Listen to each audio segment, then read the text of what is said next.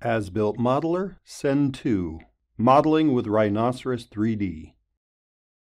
After this tutorial, you will be able to import macros for Rhino. Use SendTo for modeling.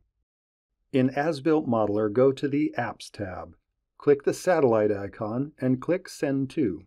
This icon opens FARO's macro library in the knowledge base. You can download macro libraries on this site. There are numerous libraries available. Select Macros for Rhino. Click Download. Extract it.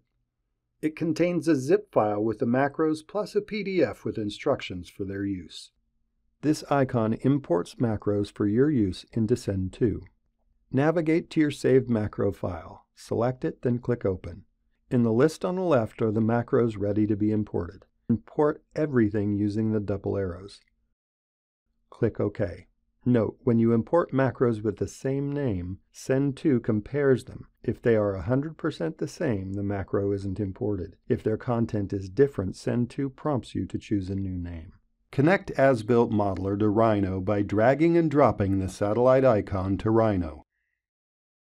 Use the Create Planes macro for modeling the walls.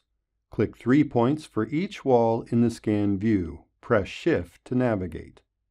The planes appear in Rhino. Repeat the procedure for the other walls in the floor.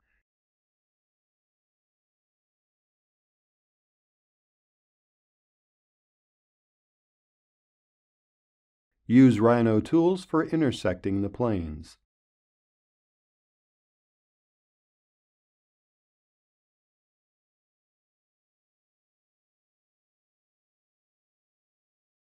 Let's create the beam and the column by extruding planes. First, create a plane running the appropriate macro.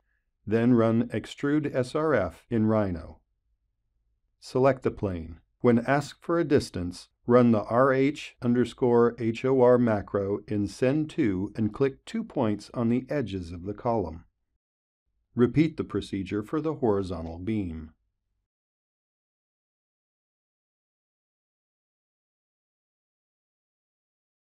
To place the windows in the wall, you need to define a construction plane. Click the Create Construction Plane macro. The command started in Rhino. Pick 2 points to define the plane and the third point for the direction. Now we can draw the rectangles for the windows. Click the Create Rectangles using 3 points macro. Click the points.